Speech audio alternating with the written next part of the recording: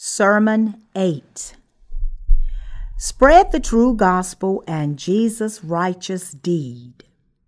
Matthew 3rd chapter verses 1 through 17. In those days John the Baptist came preaching in the wilderness of Judea, saying, Repent, for the kingdom of heaven is at hand. For this is he who was spoken of by the prophet Isaiah, saying, The voice of one crying in the wilderness, Prepare the way of the Lord, make his path straight. Now John himself was clothed in camel's hair, with a leather belt around his waist, and his food was locust and wild honey. Then Jerusalem, all Judea, and all the region around the Jordan went out to him and were baptized by him in the Jordan, confessing their sins. But when he saw many of the Pharisees and Sadducees coming to his baptism, he said to them, Brood of vipers, who warned you to flee from the wrath to come? Therefore bear fruits worthy of repentance, and do not think to say to yourselves, We have Abraham as our father. For I say to you that God is able to raise up children to Abraham from these stones. And even now the axe is laid to the root of the trees. Therefore every tree which does not bear good fruit is cut down and thrown into the fire. I indeed baptize you with water unto repentance, but he who is coming after me is mightier than I, whose sandals I am not worthy to carry. He will baptize you with the Holy Spirit and fire. His winnowing fan is in his hand, and he will thoroughly clean out his threshing floor and gather his wheat into the barn. But he will burn up the chaff with unquenchable fire. Then Jesus came from Galilee to John at the Jordan to be baptized by him. And John tried to prevent him, saying, I need to be baptized by you, and are you coming to me? But Jesus answered and said to him, Permit it to be so now, for thus it is fitting for us to fulfill all righteousness. Then he allowed him. When he had been baptized, Jesus came up immediately from the water, and behold, the heavens were opened to him, and he saw the Spirit of God descending like a dove and alighting upon him.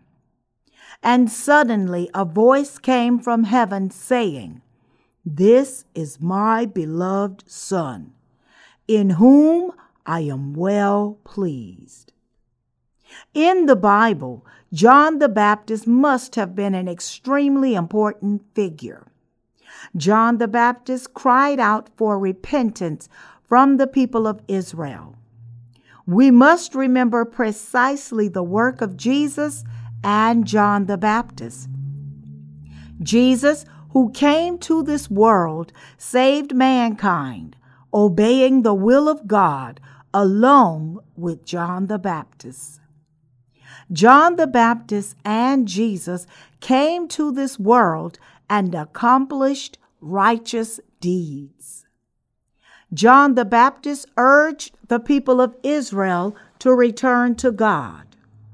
We can see in Matthew 3rd chapter verse 7 that John the Baptist boldly rebuked the Pharisees and Sadducees, saying, Brood of vipers, who warned you to flee from the wrath to come? When he saw them coming to him while he was baptizing. This John the Baptist rebuked the people of Israel severely as a prophet. Repent, you brood of vipers. John the Baptist was a prophet who did righteous deeds in God's eyes and was the last prophet of the Old Testament era.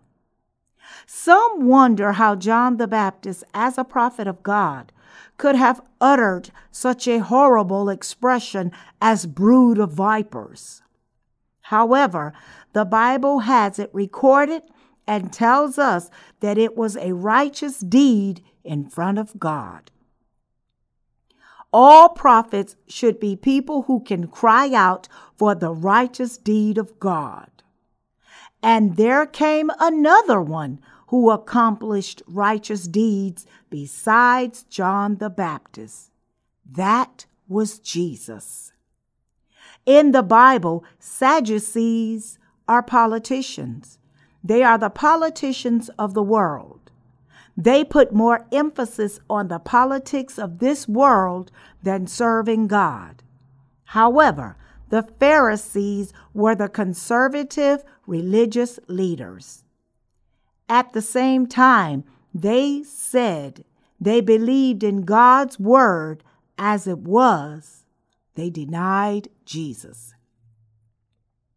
God was greatly disappointed when he saw these people. In God's eyes, are these people evil or not? The Pharisees and the Sadducees are evil people in God's eyes. The Pharisees did not believe in Jesus as the Messiah. That is why it is correct when John the Baptist called them a brood of vipers. John the Baptist did not compromise with the religious men of that time. Rather than compromising with the Pharisees and Sadducees, he tried to turn them around by rebuking them as a brood of vipers. John the Baptist taught the people who were returning to God that repenting was not good enough, but they needed to have the fruits of their repentance and that they needed to turn away from evil. For example, they have to return and pay back all the money they had exploited. Then they could come back to him for baptism and return to God. When we listen to his claims, we can see without a doubt that he was a servant of God. About that time that John the Baptist appeared was the time that Jesus Christ started his public ministry. John the Baptist's proclamation was to help the work of Jesus. At that time, there had not been a servant of God for about 400 years to the people of Israel. Therefore, the appearance of John the Baptist was an opportunity as well for the people of Israel to hear the providence of God and the voice of God. John the Baptist cried out, "Brood of vipers, repent and return to God." Turn away from idolatry. You need to renounce foreign gods and return to God to avoid God's judgment. It was such a great blessing to the people of Israel that a servant of God could rebuke and advise them like that. The entire nation of Israel was shaken by the cries of John the Baptist. The miracle of the high priest, Sadducees, and Pharisees coming to John the Baptist, repenting and returning to God, reoccurred. John the Baptist testifies about the abilities of Jesus Christ. "I indeed baptize you with water unto repentance, but he who is coming after me is mightier than I, whose sandals I am not worthy to carry. He will baptize you with the Holy Spirit and fire. His winnowing fan is in his hand, and he will thoroughly clean out his threshing floor and gather his wheat into the barn, but he will burn up the chaff with unquenchable fire. Matthew 3rd chapter 11 and 12th verse. He testifies that he does the work of turning people back to God by rebuking them. But the one who comes after him will baptize with the Holy Spirit and fire. John the Baptist said that the people who were born again by believing in Jesus will be gathered as the wheat into heaven, and the ones who are not born again will be separated with winnowing fan as chaff and be burned with unquenchable fire. We must know that John the Baptist cried out for repentance, and that Jesus Christ, when he came to this world, received baptism from John the Baptist. According to the Gospel of Luke, Jesus was about 30 years old when he was baptized. Luke 3rd chapter, verse 23. Here, why did Jesus want to be baptized when he was 30? The reason that it was about 30 was because one had to be 30 years old in order to carry out his duties as a high priest. God said in the Old Testament that the sons of the high priest had the ability to take on the responsibility when they turned 30 years old. Numbers 4th chapter, verse 35. Likewise, when Jesus turned 30, he was baptized by John the Baptist. The reason that Jesus received baptism from John the Baptist was to accomplish all the righteousness of God. Jesus was baptized by John the Baptist to take on the sins of everyone in the world. However, people are confused and do not understand why Jesus was baptized by John the Baptist. Jesus' baptism by John the Baptist is a secret revealed in the Bible. Many people do not understand the secret of the baptism and misunderstand why Jesus was baptized. They think it was to present an example or to show modesty. We must know that Jesus came to this world and was baptized to save everyone in the world from his sins. Jesus could accomplish the righteous deed of taking on the sins of the world by being baptized by John the Baptist when he came to this world.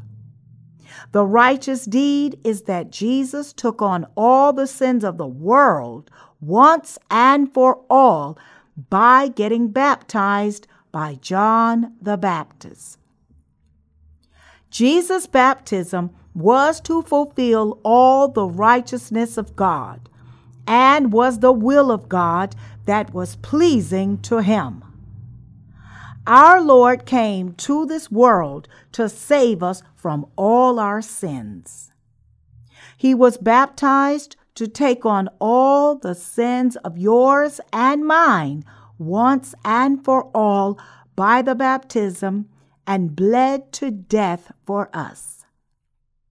The Lord took on all the sins of the world once and for all. In Matthew 3rd chapter, verse 15, all the righteousness means Jesus taking on all the sins of the world by being baptized by John and bleeding on the cross. At that time, Jesus took on all the sins of the world, all our sins. How fortunate is it, and how thankful are we? Fellow Christians, do we commit sins in this world or not? We commit sins. Do we commit a few sins here and there, or do we sin greatly? You commit many sins in this world, and your sins are included in all the sins of the world. Jesus took on all the sins of the world once and for all by being baptized by John the Baptist and bled to death on the cross once and for all, and wiped out the sins and judgment. How can you and I be those without sin if Jesus did not take on all the sins of yours and mine once and for all? This truth is the righteousness that our Lord fulfilled by being baptized and bleeding when he came to this world. Jesus is the Savior who came to this world as the Son of God and took care of the sins of the world and the judgment of the sins for us. What we need to remember. As we greet Christmas this year, we must remember that John the Baptist and Jesus fulfilled the righteousness of God that no one else could have done. As we greet Christmas, we need to think, how can I join in on the righteousness work as we greet Christmas, as we commemorate our Lord who fulfilled the righteousness, rather than how can I have fun? How can I make good memories? We can certainly remember the work of John the Baptist and Jesus. We too should be those who think of Jesus and John the Baptist, who fulfilled all righteousness on this Christmas. Our lives should be devoted solely to spreading that righteousness of God. After we receive the remission of sin by believing in the gospel of the water and the Spirit, we must continue to lead a life that spreads this gospel. What would we be if we do not offer ourselves to this righteous ministry that spreads the gospel of the water and the Spirit? How can we expect God to give us his blessings if we do not participate in this righteous ministry?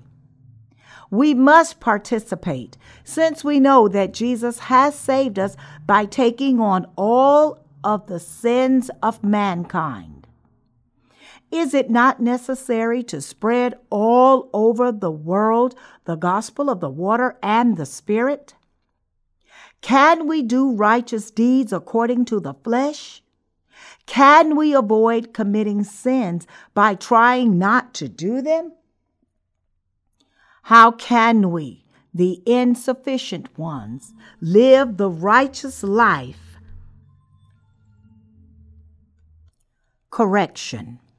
How can we, the insufficient ones, live the righteous life after receiving the remission of sin?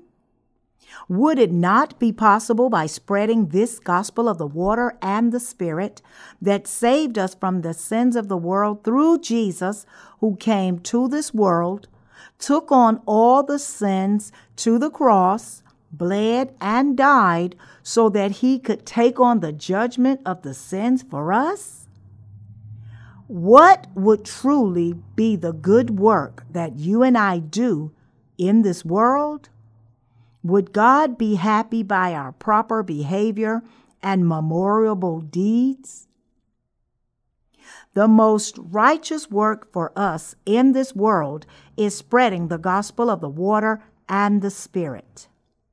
What is righteous is devoting all of our hearts and energy into spreading this gospel of the water and the Spirit. Whatever appearance you have, God will only be glad when you are involved in the work of spreading the gospel of the water and the Spirit. What does it mean that when Jesus was getting baptized, he said, "For thus it is fitting for us to fulfill all righteousness. Then he allowed him. Matthew 3rd chapter, verse 15. These are the words of testimony that tell us that Jesus took on all the sins of the world that we have committed by the baptism that he received from John the Baptist. When Jesus was baptized by John the Baptist, all the sins of the world were passed on to Jesus once and for all. Jesus received all the sins of the world that are yours and mine through his baptism once and for all. This is how the body of Jesus could take on all the sins of the world. And this is how it was possible for him to face judgment as both hands and feet were crucified on the cross. However, this does not mean that the sin was upon his soul. You must receive your salvation by believing that Jesus came to this world and fulfilled the righteousness of God. And John the Baptist also participated in this great ministry by passing on the sins to Jesus through laying on of his hands. John the Baptist did two things as the servant of God, the greatest representative among those who were born from a woman. The first one was pointing out the evilness of everyone. He cried out for people to return to God by rebuking them, saying, "Serving other gods besides God is sin." The second was that he was baptized. The second was that he baptized Jesus to pass on the sins of everyone in the world. This is the righteousness of God that was for you and me. This is the very righteousness that the Lord came to fulfill in this world. Jesus came to this world to receive the sins of yours and mine and take them on. And he received baptism to take on everyone's sins in this world. Your sins and your descendants' sins and their descendants' sins, your parents' sins, your ancestors' sins, the sins of everyone from Adam, as long as this world exists until the last day, though we do not know when the earth will cease to exist. Jesus received the baptism to blot out our sins and to cleanse us of our sins. The word to baptize means to cleanse by dipping or submerging, to wash, to make clean with water, to wash one's self or to bathe. Therefore, Jesus was baptized to take on all the sins of the world. Jesus cleansed our sins by receiving the sins through John the Baptist. Just as your clothes get washed when you wash your clothes with water, just as your filthiness gets cleansed when you take a bath with water, Jesus cleansed our sins clean by receiving baptism and took on all the sins of our hearts through John the Baptist. My fellow Christians, do you believe in the gospel of the water and the Spirit? Yes. Do you believe that the Lord came to this world, was baptized, and died on the cross to fulfill the righteousness of God? As we greet Christmas, we must remember Jesus, our Lord, who fulfilled the righteousness for us. It is said, therefore, whether you eat or drink or whatever you do, do all to the glory of God. 1 Corinthians 10th chapter, verse 31. As we greet Christmas, we must ruminate on what is truly righteous. How can we lead a life of righteousness and believe firmly? You and I need to keep our faith in Jesus Christ in this world and return to God someday. We must live the one life we have in this world, doing righteous work. What kind of work do we need to do in front of God? We must think of righteousness once. Before we can think about whether or not we should live for the righteousness of God, we must think about what righteousness itself is first. I am greatly thankful to God as I greet this Christmas, and I wish you would do the righteous thing. What kind of righteous thing can you do in front of God? Can we do any righteous thing by doing well with our flesh? Don't even think about it. Trying to do righteous things with the flesh is like a tower built on sand that will crumble down in one moment. Even if you were good all your life, if you make one wrong move, all the humanly righteousness is shattered. The true righteousness is spreading every day the gospel of the water and the Spirit, with which God has wiped out all our sins. Participating in this spreading of the gospel is participating in the work of God. You and I live for the purpose of this work.